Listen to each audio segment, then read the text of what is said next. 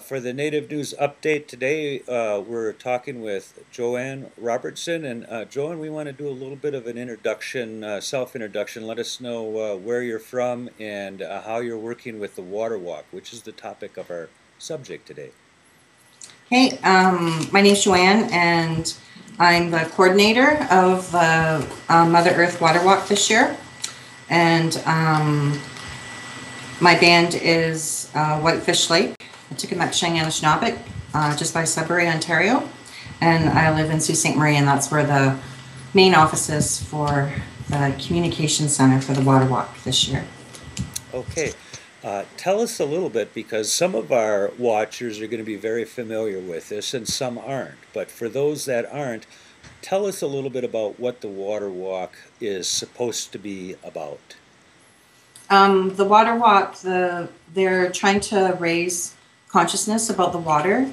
And it's coming from all four directions. So they're collecting salt water from Hudson Bay, the Atlantic, the Pacific, and the Gulf of Mexico, and they're carrying it to kind of sort of the center of Turtle Island, which is Lake Superior, the largest freshwater lake in the world. And they'll be joining there on June 12th with the four salt waters from the four directions. When you look at a Google map from outer space, the Bad River Reservation looks just like almost right in the center, almost, if we don't want to measure it real closely. Where did the idea for the Water Walk come into play? We do know on our end that Josephine Mundaman has been doing this for a number of years, went around the Great Lakes, but whose idea was it, or collectively or whatever, about the four directions? And why is the four directions important? Dawnis would probably be better to ask that question too, but I believe people were starting to have dreams about this, and they got together at the lodge and started talking about it and started sharing their dreams about it, water coming from the four directions. And that's my understanding. I don't have a lot of information on it, but yeah, sorry. Okay. Well, we'll talk with Dawnis about that, but let's go to the ground forces. What's on the ground and where are they? We're going to show people the GPS if they're showing up on there. We'll show the four directions map. Tell us about the ground forces. The first route to leave was from the west coast on the Washington. They seem to be moving right along here. Tell us what you know about that. Yeah, they're doing really well, and Dawnis, she's working with the West really close, so she can give you that update. I'm working with the South, the East, and the North. Okay. So let's start at the South, where they're walking around floods. Yeah, they started on the 20th. That was 1 year since the oil spills in the Gulf of Mexico. So that start date had a special meaning. They walked through 130 tornadoes, and it was really sunny where they were. They weren't aware that there was so much going on around them. They also have been walking through flooding, and now they're getting a bit further along. They're approaching St. Louis, and it's really hot and humid. It's been in the 90s, but they said the floodwaters are drying up because of the heat, and the animals are loving all the extra water. But they also had another problem. Their GPS unit broke down. So for the last 4 days, walking through levees that we thought might breach, tornadoes, they were without, especially through the flooding, they were without a GPS unit. So we had to do a lot of cell phone calling so that we always knew where they were at. But just last night in Festus, they picked up a new GPS unit. Okay, so we'll be able to see them again. That's what I was saying. We knew we could see the western walkers, the eastern walkers, the southern walkers were off the mark for a while. In a way, all that water might be a blessing in a way. It's almost, because all the tornadoes and everything has been going around them, they've been, from my understanding, relatively safe. They got to keep their eye on things, but there's water everywhere. Yeah. And someone like the water walkers would say, in a way that's a blessing. Isn't it kind of a cleansing? I mean, I've seen pictures of rivers and lake ponds that people have walked by filled with trash. Some of that gets washed down. Maybe it's all in the Gulf now, or headed toward New Orleans. But isn't that one way that Earth might be cleansing itself as well? That's what we think. Yeah, Mother Earth is cleansing herself. Yeah, so it's probably a good thing, but it's still frightening when you're in it, walking past it, wondering if the levees are going to breach. And I just tell them to hang on to the pail because that has the GPS unit on it, but they didn't have one. But the people who are walking through the mountains in the east and the west, that's what we always told them. If you fall down the mountain, don't let go of the pail because we'll find you then. We'll find you from a satellite. You got some phone connections or emails for people, anyone that's down in that southern area? You're telling me they're around where, getting into St. Louis, Missouri, getting close to it? They're getting close. They're just south of there. They just left Festus last night.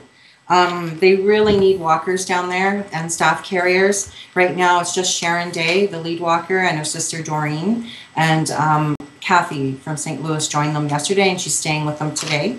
So they really need help. They're going to have to cover a lot more mileage once they get to Iowa and then into Wisconsin. We're hoping that a lot of the people from that area come along because we're really going to give them the miles then to make up for just the couple walkers and the few extra they've had. So the contact information this weekend, Jennifer Weber is going to be compiling all the information that she's had from contact so far. Okay. So her email is j.weber, W-E-B-E-R, .mn@gmail.com.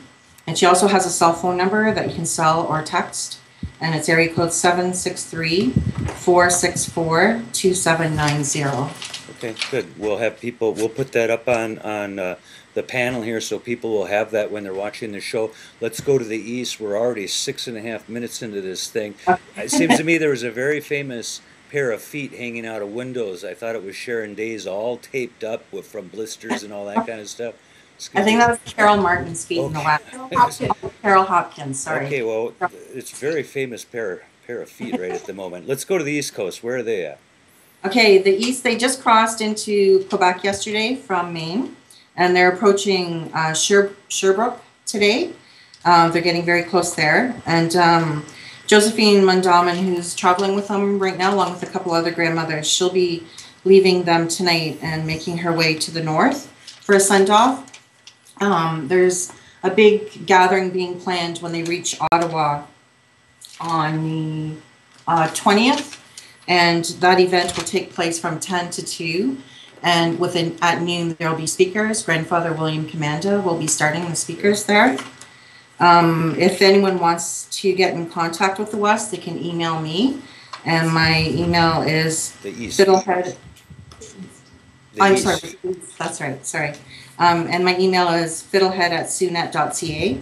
So that's FDDLHEAD@sunet.ca. Okay. And then I can. Cell phone on that route to anyone? No, we don't. Sorry. Okay. I heard they had a wonderful send-off over in Maine there at Bad Falls or something like that. At the falls, yeah. They were the hope I say it right, Passamaquoddy people and the Beehive. Yeah, the Beehive Collective were there, and they had a beautiful send-off. Good. Yeah. And what date is the northern route from Hudson? We prematurely said they had started out, but what they had done is to start out to go up to the Hudson, I believe. Yeah, it's a long journey just to get there. So let's see. The send-off from Churchill is May 21st. But like you said, they've already started working their way towards there. And they'll board the train at 7:30 on the 21st to make their way to Winnipeg. And they'll be arriving in Winnipeg on May 23rd at 4:45 p.m. And the people in Winnipeg are planning a big event for that evening. And then the next morning on the 24th, there's going to be bright and early pipe and song at the Forks. And then they'll be on their way. Then we're going to hope that APTN is going to be there to broadcast that. Well, do you got a phone number or connection for that northern route if people want to join in or meet them in Winnipeg? Yeah, there's a million contacts, but sorry. I'll give you Debbie Daynard's, but she's traveling right now. Okay. They have her email is dddaynard@hotmail.com. But also if they wanted to email me, there's contacts in Winnipeg, Winnipeg to Fort Francis, Kenora to Duluth, Duluth to Bad River. So there's a million contacts in there, and I can forward their information to those contacts. Is that western route and northern route gonna converge in Minnesota there? Do they come together at that same spot? Yeah, in Duluth. Okay. Yeah, Dawnis could probably talk more about that. Okay, let's do that. Let's change seats over and we'll get the western route. And thank you for joining with us today. We really appreciate it. Miigwech. Bonjour, my name is Dawnis Kennedy. Minawanago Gijigokwe, Indishinakaz, Wabjeshi and Dodem, Magawanish Bing and Donje. I'm from Rosa River Anishinaabe First Nation. I'm Martin Clan Ojibwe woman, and my name is Happy Day Woman. I've been involved with the West, especially through Montana and now into North Dakota, doing a lot of the planning. Tina Cookman Miller, she was really, really helpful in Washington, and they had a really good start up at April 10th. They've been on the road from Olympia, Washington, and they've been walking steadily towards Bad River. They're through the mountains, and we've had a rotating crews of walkers. So we've had many walkers that have come in and helped us get through, and we've had a lot of communities that have supported us all the way through. We've had support walkers, and we just really want to give a good props out to the people out that way because they've really helped our walkers a lot. Miigwech. You came through Yakima? You came through Blackfeet? Yeah, the Yakima Nation, they sent a limo to bring our walkers to their longhauls. And then we went through, there was so many communities. There's Flathead, they walked us all the way through, put them up in the resort. You know, they were really, really liking it there. And there was the Blackfeet Confederacy. They did a magnificent job of bringing their whole community together from Alberta and Montana to meet up with the walkers. And there's Rocky Boy. We got put up there, and there's walkers that have come with our other walkers through. And oh, there's so many. There's Fort Belknap, Fort Peck, you know, all of the communities all along. We've just found they're meeting them at the edge of their territories in force, in ceremony, in their regalia, with their families, with their grandparents, with their kids. And they're saying, we will walk with you through our territory. And then they connect us up with their cousins and their relatives that are in the next community. It's really exciting. They're taking really good care of our walkers out there, and we really appreciate it. Give us some contact information from that way. We only got about a minute left on this. This is how fast this goes. Give us some contact and we'll get out of here, and we'll do this again next week or so, okay? Yeah, you can contact me at Dawnis, that's DAWNIS, .waterwalk2011. That's 2011 at gmail.com. And we've got a crew of organizers, and as soon as you let me know where you're from, I can forward it on to the person who's taking that section of the route. And just want to say with my last minute that we appreciate every single walker that was on the walk with us. We had a crew. We had Shelley Essence. We had Sylvia Plain, who came for 3 weeks from Toronto. We had Josephine Mandaman. We had Carol Hopkins and Celeste Noah and Nijik. And we had also another crew. Pauline Shirt came in from Toronto with, there was Diane Boucher and Celeste Ortiz and Paula Groves. And right now my cousins are there.